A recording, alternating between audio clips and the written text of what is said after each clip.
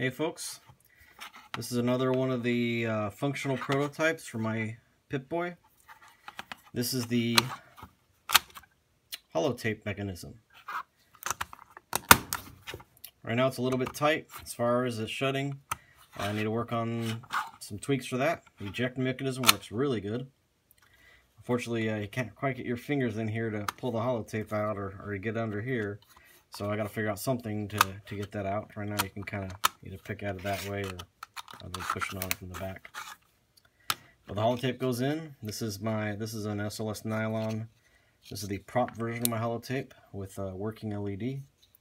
And then this will be the functional version, which actually has a settable switch, a little tiny switch in there compared to this guy where there is no switch. So this will be the one that actually goes with the Pip-Boy. This is one that you can buy right now in the Shapeways store. It gives you a little holotape and only needs a battery, LED, and a little switch. So this guy works though. Load it up, shut it, hit eject. So how this guy works is a little prawl catch right here. Moves back and forth. That catches on these. A little bit of a slop in here that I need to try to get out. One thing with the FDM plastic, it's not nearly as high tolerance. And then these arms, they're spring loaded.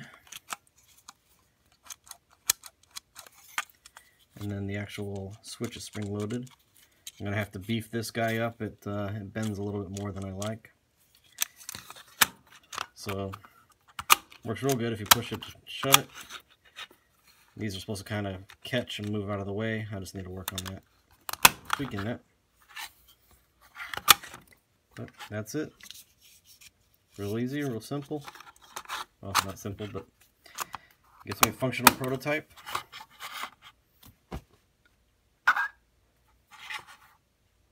Thanks for watching.